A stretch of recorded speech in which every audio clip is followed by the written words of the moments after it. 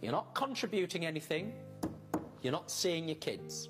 The only time I've said that to him is when it's come to the point that he has lied to the CSA of his income and the money has only been £10 a week from the CSA. Getting there. Madam, in other words, the answer to my question is yes, you have done that. Yeah, well, I'm telling you the situation of why. I understand.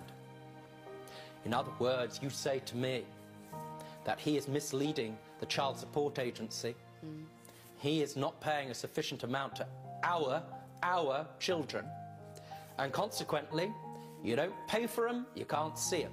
And you've done that, and you admit it. Agreed? Yeah, but No but. Why are you entitled to do that, madam? I have also tried... Why are you entitled... Well, no, I'm not entitled to do that. Thank you. And who suffers? The kids.